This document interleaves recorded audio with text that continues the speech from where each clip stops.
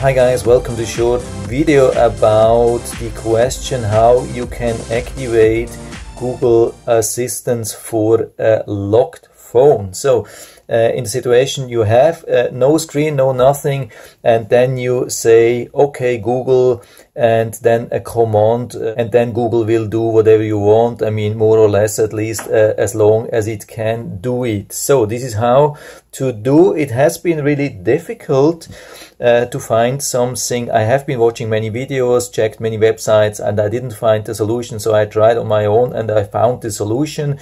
Why do we actually want to have this? I mean, of course, you can use it with a phone alone, but there are a couple of things where you can use the Google Assistant these days. You can use it with some earbuds, headphone, or even with a watch these days. I mean, this watch is really nice. I'll put down the link into the description. It's only $50. And with this smartwatch here, you can really use Google Assistant directly from here, but it only works when you can access Google Assistant through a locked screen. And I've seen videos where people are recommending to remove all the fingerprint, all the security, everything. Yeah, it's definitely not working like this. There is a solution.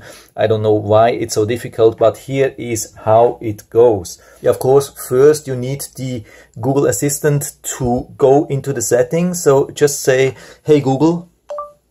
Okay, here we are. And then you can use the settings here. You have to click on the right top here to go into the setting. And what you have to activate, as far as I know, that's the voice match here. You click on that and you activate this, and maybe you can even train your voice and so on. I think that's more or less here. I mean, you can add device, but it's just for Wi-Fi things. That's not for Bluetooth. Here I'm connected through Bluetooth, so I think that's more or less here. Then the second thing which we have to do is the personalization. That's something which most of the YouTube videos or websites forget. I have turned on everything here. I'm not sure if we have to do everything here. I think the most important thing is the headphones. That's the one thing here at the very bottom. You have to turn this on here. I'm not sure about that. If it's working for you, maybe, and you think it's too much here, you maybe can deactivate and try if it still works, but that's also very important here. Then you have to go to the settings, like normal settings of your phone, and go to notifications.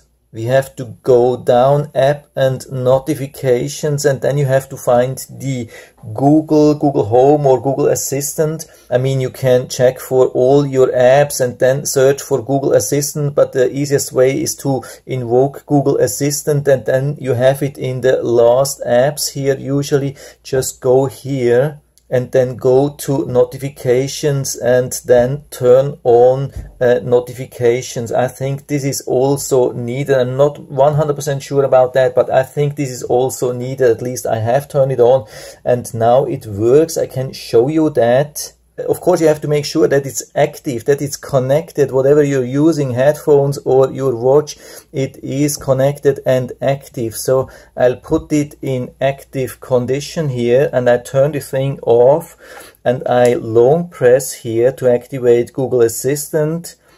Hey Google, tell me a joke. What do you call a gigantic pile of kittens? A meowton. Yeah, that really worked. Yeah, it was really recorded. I mean, it was using the microphone from here and it was using the speaker from here, but it worked through the Google Assistant from the phone and no screen was turned on. I didn't have to unlock with the fingerprint or something like that. This is exactly what I wanted to have, and I think this is also what most people will want to have. Yeah, for me it works, and I hope it will work for you too. If you have any questions or comments, just write to the comment section below. I'm always happy to talk about these things. And if you like the video, give me a thumbs up, subscribe my channel. Thanks for watching and see you next time.